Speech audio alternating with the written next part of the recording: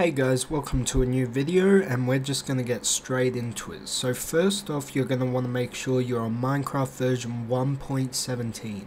Go ahead, create a new world, make sure it's on survival, and we're trying to do this the easiest and quickest way, so we're going to make the difficulty peaceful.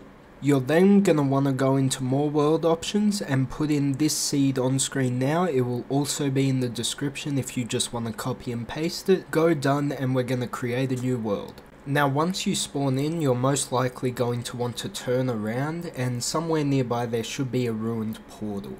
You're going to want to go up to the ruined portal, find the chest, and inside there will be a set of items.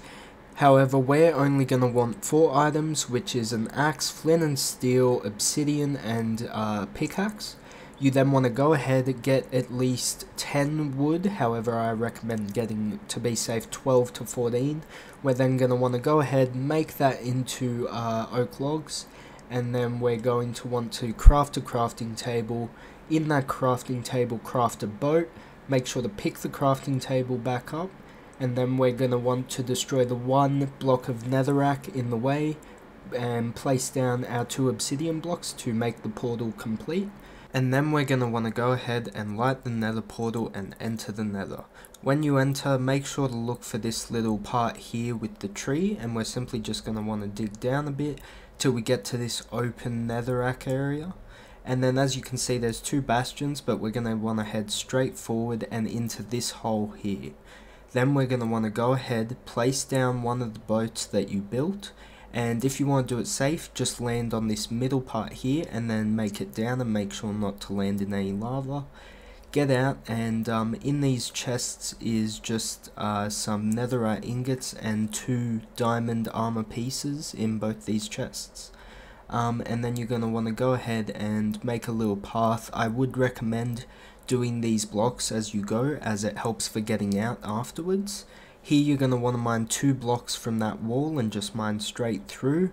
And now we're in the next bastion, and just like before, make a little path with any blocks really, just so you know how to get back out, as that is very crucial after you get all this gear. And then in these 2 chests there's 2 more diamond pieces that we need. And in this chest some iron, which we do need, and also a diamond sword, which helps for some early game loot. Go ahead, place down your crafting table, make the blocks of iron into iron ingots, place 2 at the top and 4 wood blocks to make a smithing table, and then go ahead in that smithing table, get all your diamond pieces and the netherite ingots, and go ahead and craft your full set of netherite armor. It is literally as easy as that. On peaceful mode you can pretty much do this first try no problems. As you can see by my inventory, we start off with pretty good loot, like even just regardless of the netherite armor, we have some decent stuff. Another thing you can do here is grab your iron ingots and make an iron pickaxe and get a load of the gold and stuff, but basically we're going to want to follow those blocks we made to know where to go back to find our way. And then here we're going to, in the middle, want to look for a spot where we can basically just climb straight back up.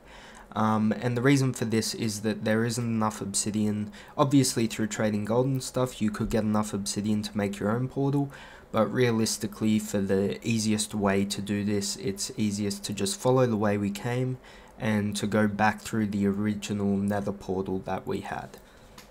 The reason the video is also titled in under 1 minute is speedrunners in the normal difficulties have been able to get full netherite armor in under 40 seconds using this seed. But once you climb back to the top, you're going to want to look for where you came from, and you're basically just going to want to go back the exact same way and build up. But yeah, hopefully this video was helpful. Instead of it being a speedrunning video like most of my things, I decided to turn this instead into a tutorial that you guys can use to get a bit of a boost in your own worlds off the bat. Anyways, I hope you guys enjoyed this video. If you did, it would mean a lot if you could leave a like or even consider subscribing. Hope you have a good one. Peace.